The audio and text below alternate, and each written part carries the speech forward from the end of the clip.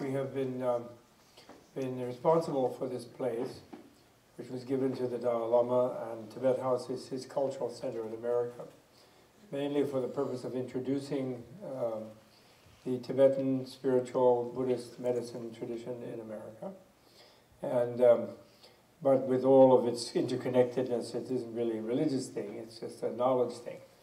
And my wife Nina has been managing the place for 15 years now, since it was given to us. Lock, stock, and barrel. As she always says, it's like winning the lottery with no cash.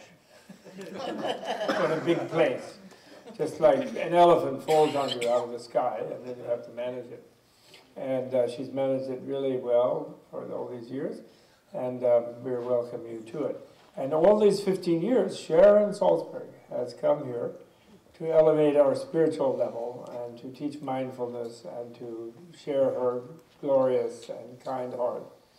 And so we are so grateful for you, Sharon, and for coming here and for all that, and also you teaching, of course, at Tibet House in the city, that she received those of you may not know, she received the Art of Freedom Award from Tibet House about a couple of weeks ago, I guess. And actually, about 5 or 6 years ago, in concert with Mark Epstein, Dr. Mark Epstein, we gave her a Menla doctorate of mind psychology and mindfulness psychology, but we don't yet have certification, so it's on an astral plane. She has a doctorate from us from up here, that's less public. But we were delighted to give this Art of Freedom. You know, the Art of Freedom came from a British lord who was at the time the head of the London Times. And when the Royal Academy hosted our collection of Tibetan art that we organized for them about more than 20 years ago,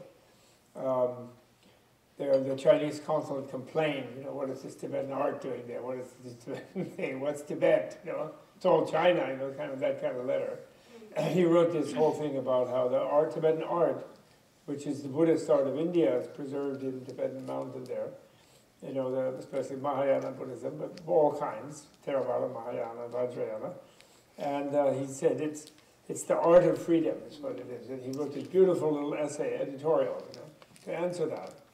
And he even said that some of the paintings here date from such and such a century, and the amazing blues of the cobalt minerals that they use to like make the blue is still vivid and intense, as you can see it in the exhibition, he said. And he said, in that century here in England, the only thing we were painting blue was ourselves with woad when we went out for some kind of druidic ceremony. It was really marvelous essay. And his answer to the sort of wish to pretend that Tibet didn't exist as an independent thing, you know, in its history. So anyway, we're very delighted, and here we are back again. This is the 15th, therefore, time. We probably did several in a year, so it's probably more than 15, actually. Yeah. But 15 times we've done this together, and sometimes you've done on your own, sometimes you brought Krishna Das here.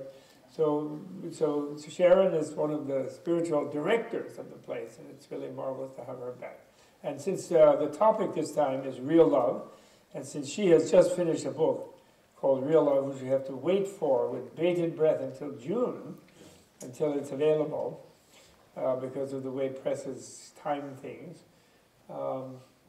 You start things off. I completely defer to you to begin up, since we're talking about real love, and that's your new book. And so you're an expert on that. Whoa, thank you. Well, I'm always happy to be with Bob and Nina and to be here. I wanted Michael to tell that story because I've always felt this is just a really special place. And people often ask me to describe it, and I say, you know, I mean, it's got nice bathrooms, but that's not it. You know? There's something else going on that makes it, for me, you know, a very, very special place amongst the really wonderful places that I usually get to go to. And I'm just so happy to be here. I remember Michael and I last year, as we were, Bob wasn't feeling well on New Year's Eve, so he was in bed, but we were bringing in the new year, and I remember Michael and I saying, so many people had such a rough 2015. Like, aren't we happy? I mean, it's interesting because it's completely meaningless in a way. I mean, it's a construct, right? This is the turning of the year.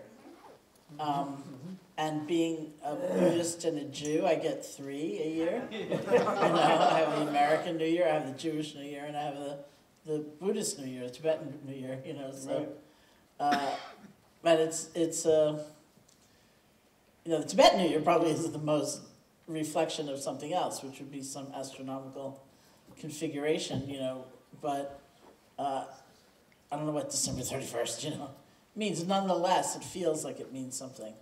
And it feels like it's a transition, and it's a time of letting go. Hopefully letting go of burdens we feel we've been carrying, and it's a time of moving forward into the unknown, but sometimes with great resolve or hope or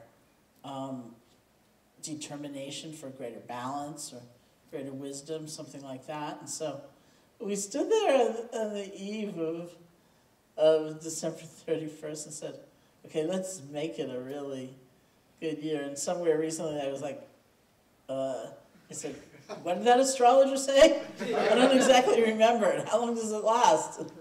So I'm really happy he's coming back.